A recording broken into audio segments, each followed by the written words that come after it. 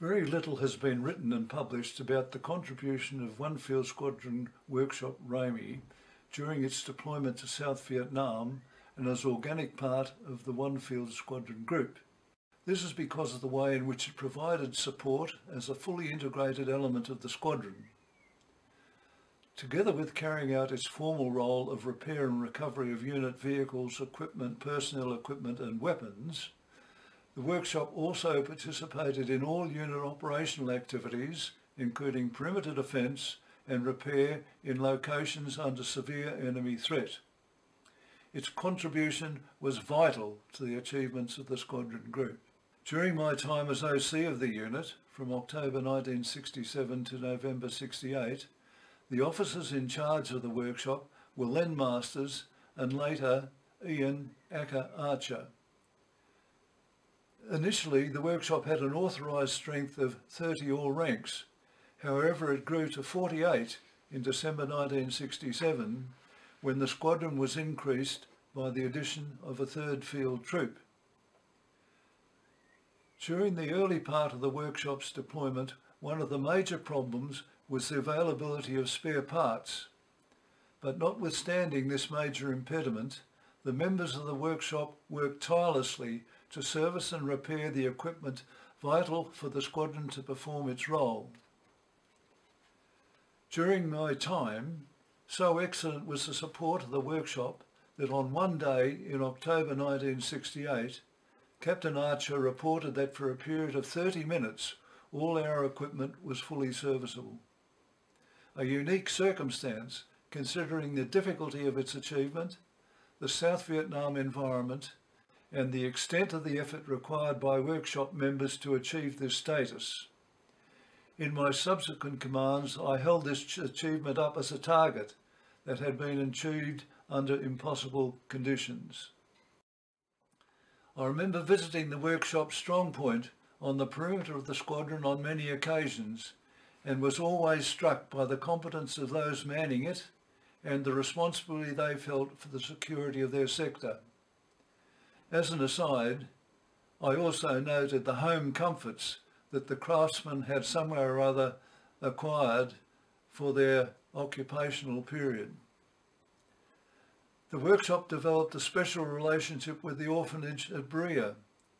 This orphanage was run with very meagre resources by Catholic nuns who, despite great personal sacrifice, needed help to provide a minimal level of care for their many orphan charges.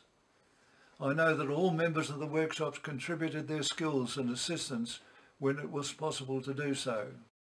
It didn't matter where the equipment was located, whether in the Nui Dat base or on operations. If it broke down, it still needed to be repaired.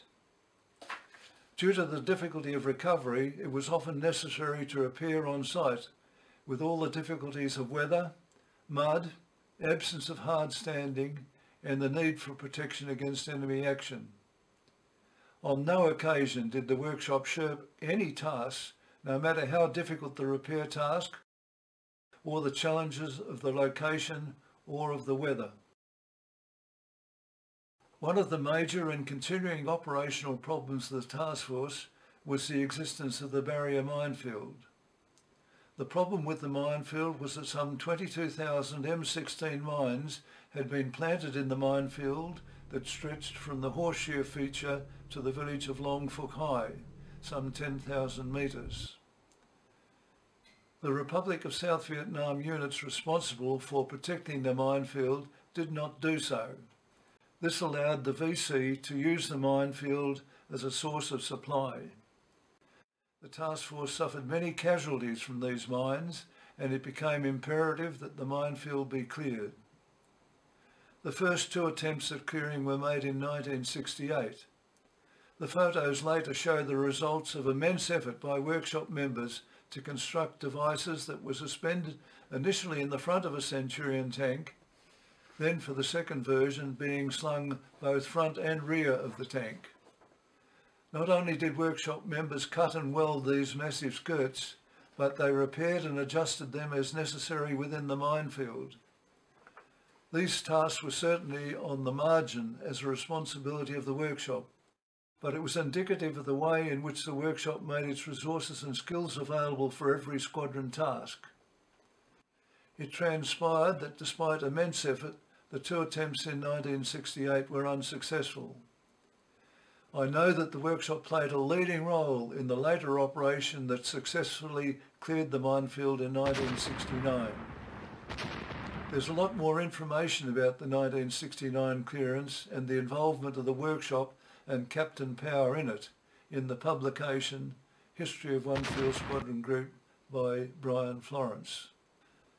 The squadron's involvement in the Coral Balmoral operation in May and June 1968 initially involved a 2-day road convoy, then some 25 days of intense operational activity, including the withstanding of several sustained enemy attacks, followed by a 2-day road convoy return to Nui Dat. A workshop forward repair team accompanied and supported the squadron throughout. It was heavily committed to the repair tasks due to the number of vehicles, plant items, and the criticality of the serviceability of our equipment and weapons. As normal, the workshop element was responsible for a sector of our perimeter 24 hours a day. The workshop members present withstood fierce attacks on our perimeter and contributed greatly to the award of the unit citation for gallantry, which was later given to the unit. It was appropriate that the photograph that has been used repeatedly in the publicity of the battle was of Corporal Stewart, one of the members of our forward repair team. One of the impressions still etched in my mind is the acceptance of the workships of the difficulties faced and its commitment to overcome these challenges to ensure that the squadron had serviceable equipment to carry out its role. The craftsmen were accepted as indispensable members of the unit, earned through their dedication, resourcefulness, reliability and acceptance of tasks beyond their role, and their participation in the operational activities of the unit. The Corps of Royal Australian Electrical and Mechanical Engineers has every right to be proud of the performance of the One Field Squadron Workshop Ramey during the Vietnam conflict.